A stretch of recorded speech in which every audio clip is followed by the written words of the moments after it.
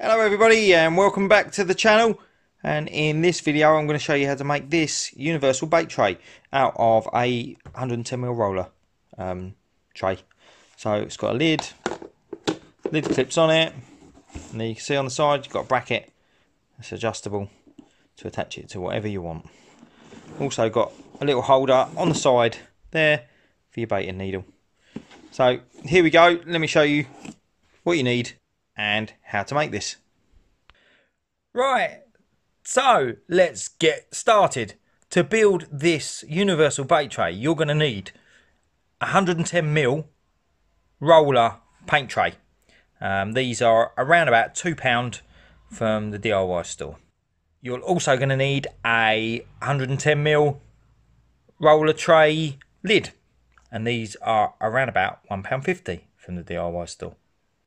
A section of 21mm Flowplast plastic piping, or any plastic piping that is around about the 20mm to 22mm range, and the length is entirely up to you, but I'll explain that in a minute when I start putting together the bait tray.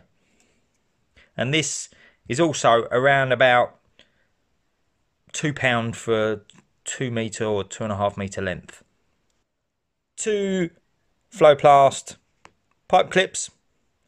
These are about £1.80 a pack of 4. 3 M5, approximately 40 to 50mm long bolts. 5 M5 nuts and 4 washers.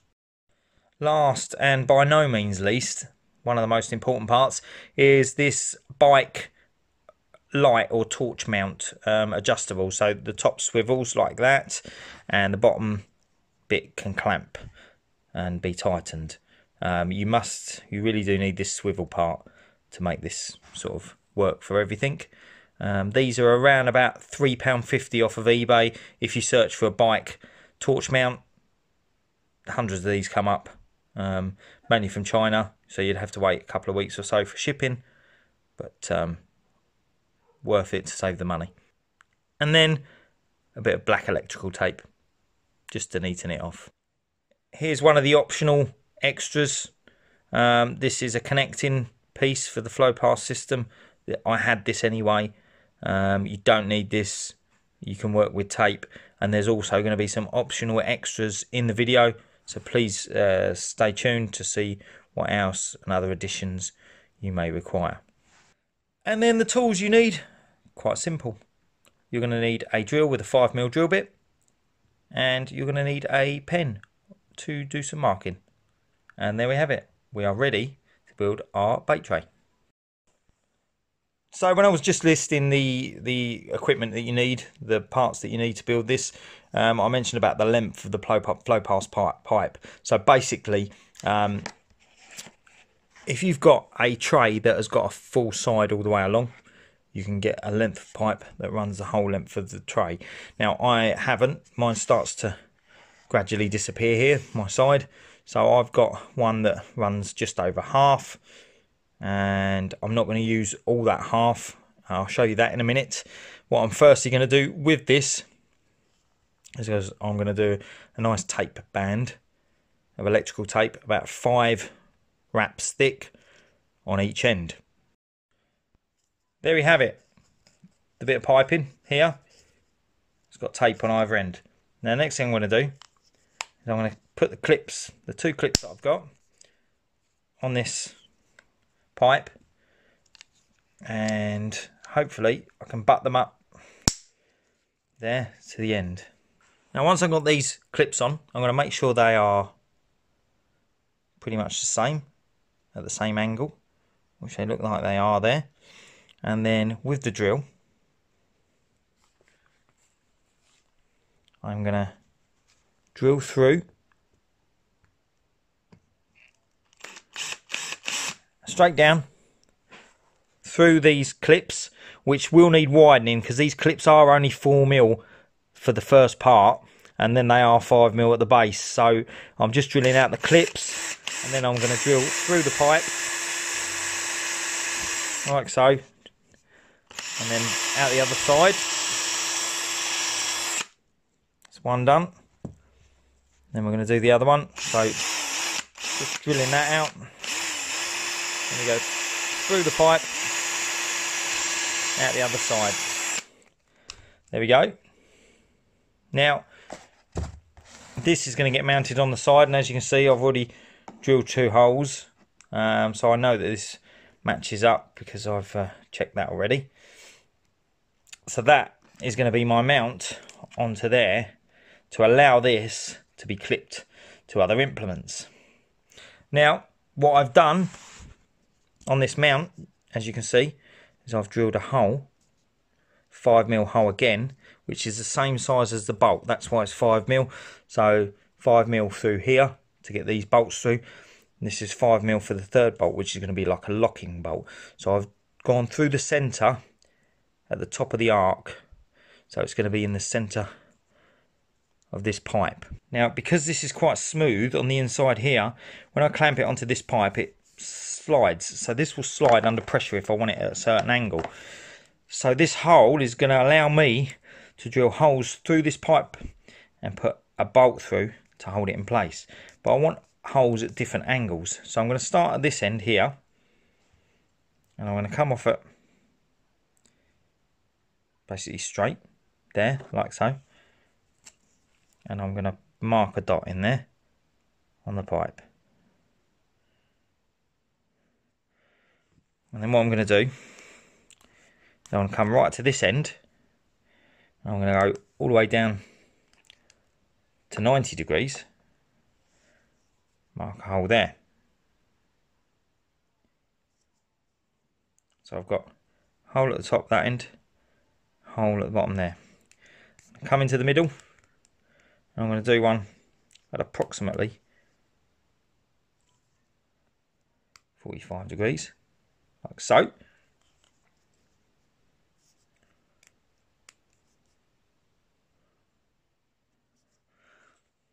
There we go. I can take that clamp off, and you see I've got dot there, dot there, dot there. Now in between that still, I'm going to do another dot joining the lines up. So I've got another dot there, another dot there. So I'm basically going to be drilling 5 dots, all different angles, which will allow me to clamp this into different angles once I mount it. So let's get those drilled straight through. You want to go straight through. So this one's at the top, you drill straight through to the bottom. This one's slightly at an angle, you go straight through to the other side. So on and so forth. So let's get that done. Right, so there you have it. 5 holes drilled, all at different angles.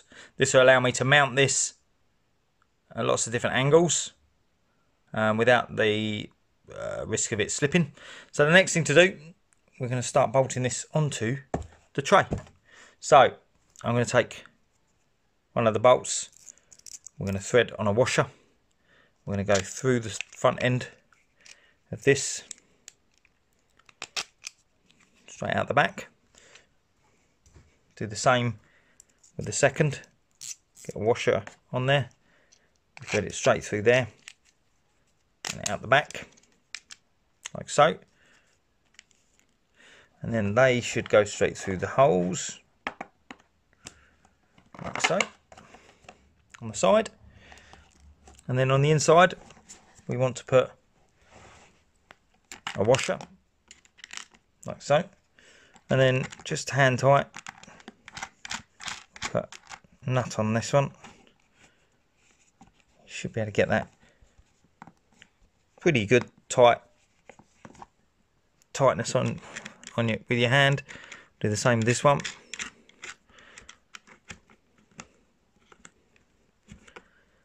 And then to lock it in place, I'm going to put a second one on, like so. That's not going anywhere.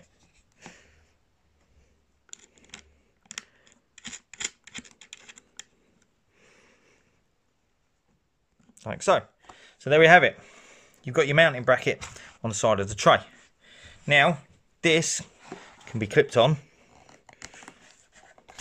Clip it on. And if you want to mount that to a pole that's straight up. You can use the third bolt. Just drop that through out the other side. Wouldn't help. Yep, there we go. Out the other side. That only needs to be roughly on. You could get a wing nut. I don't know if they do M5 wing nuts, but there we are. And then that can be clamped onto whatever. And you've got a bait tray. There's your lid for the bait tray. Now we're going to have to do a little bit on the tripod, because I use this on a tripod. So let me show you what we're going to do on a tripod and show you how to mount it. So here we have my tripod, and I'm going to do a slight alteration to this to allow the bait tray to attach to it. Now the issue I have with it at the moment is that this clamp on here doesn't clamp tight enough to these poles, because they are a little bit too small in diameter. So I'm just going to, what I'm going to do, I've got a Flowplast coupler. It's a joining piece which is thicker than the Flowplast itself, which you can see that goes in there and clamps tight.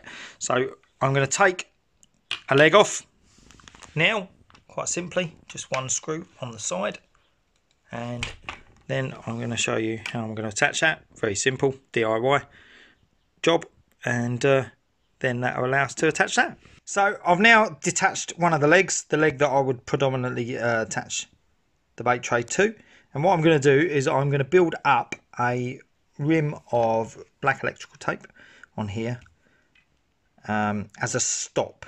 So I'm going to work out where I want it. I'm probably going to go, I don't know, probably about a foot and a bit down. So about there, I'm going to do a rim of electrical tape. I'm going to do that now.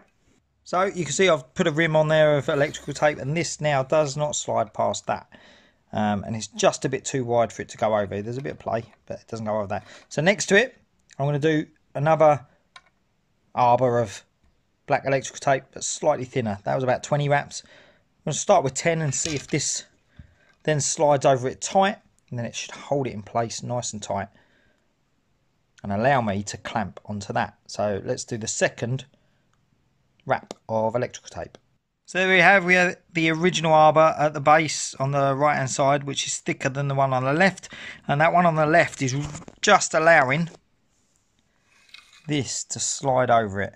So I'm going to need a fair bit of pressure, but I'm going to twist that on so it's tight onto there. There we have it. That is tight.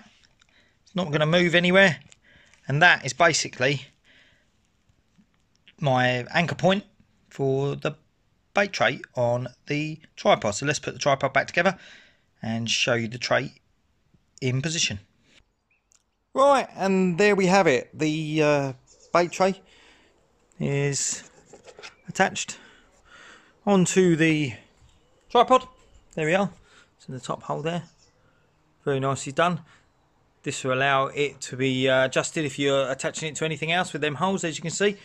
Now what I am going to do, I'm going to upgrade this because it's a little bit worn. There is grip on it, but if I put quite a bit of pressure, if I put pressure on it, it will move. So I'm going to upgrade that, get another one. And what I have done at this end as well, to allow my baiting needle to stick in, I've just pushed a piece of high density foam, which is just off a sole of a flip flop that you can get from Primark for like £1.30.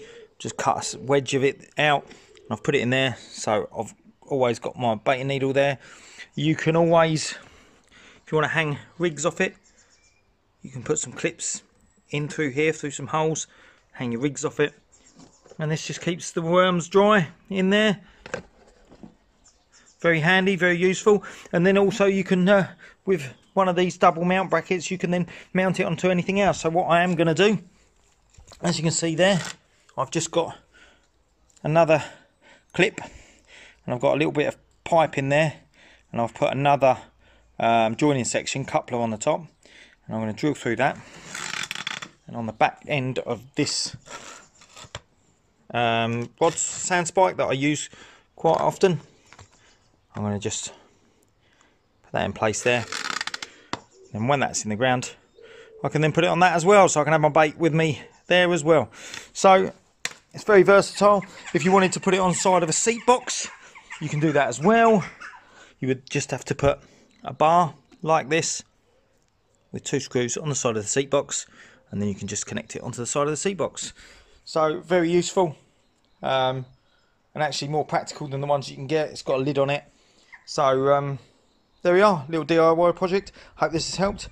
If you like these videos and you're enjoying the channel and the fishing trips that I do, please subscribe, please comment. I like to get back to everyone that comments, and glad you've enjoyed. Tight lines, everyone.